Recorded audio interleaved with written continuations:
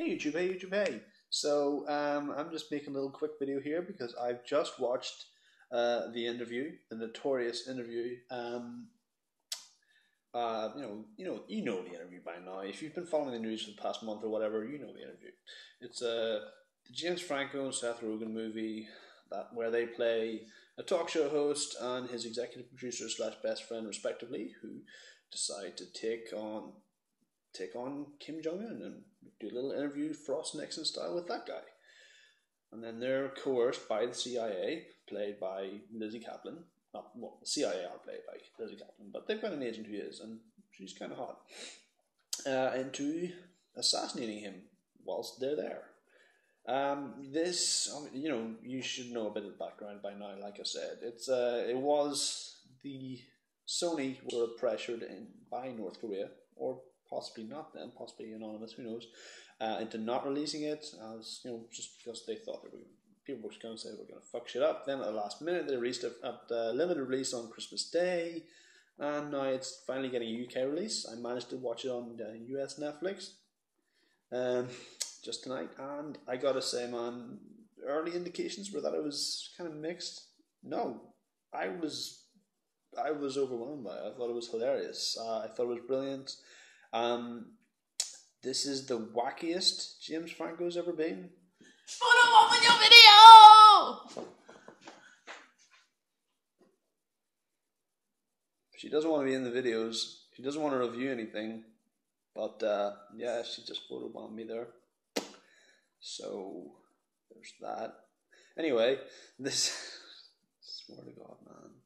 Swear to God. Yeah, so anyway, this is the wackiest James Franco's ever been. If you've seen This Is the End, he's pretty wacky in that. He plays a parody himself. If you're one of the 15 people who have watched The Green Hornet, he's a little bit wacky in that as well. Yes, he's outstanding in this. I laughed a lot, repeatedly. If you can make it through the first 5 minutes of the movie with laughter, then grand. If not, probably leave. If so, dude, it's just brilliant. He plays this like vain douchebag TMZ-esque talk show host who's presents bullshit and sort of not really news to the people, to the masses, just fodder, not real legit news. And this is reflected by Seth Goldberg. Goldberg. I can't speak now. Yeah. Anyway, yeah. So his best mates.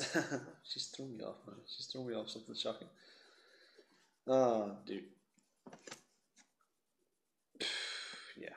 So anyway, yeah. And his best friend, executive producer, is he thinks he's doing well in life until he meets this guy who's actually on 60 Minutes, and he's like, I present the news, you present bullshit, really.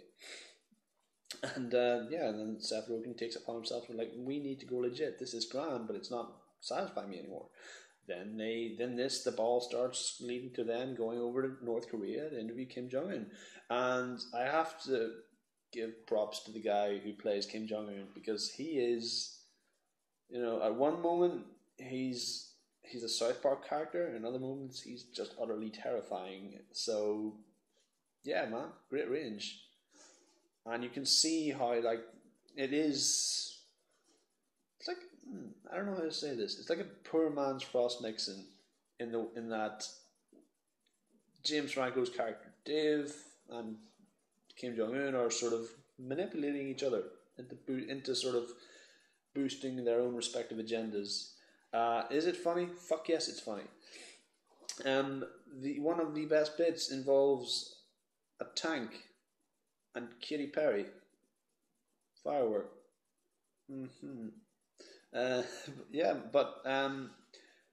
Honestly, yes. If you can get to see it, fucking watch it, man. It's just honest. It's just man, I haven't laughed that hard. It's Seth Rogen's best in a while. In a while, dude. I would say better than Bad Neighbors.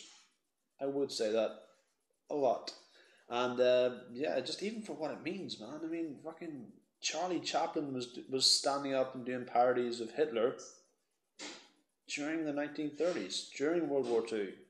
This shit gets banned off of anonymous threat on the internet. That's just fucking ridiculous. No, so yeah, stand up for freedom of speech, watch this fucking movie, and have a good time when you do it. Those are my thoughts on the interview. If you liked it, please comment below, like, subscribe, share, and all the usual jazz. Otherwise, just fucking watch it, dude. Come on.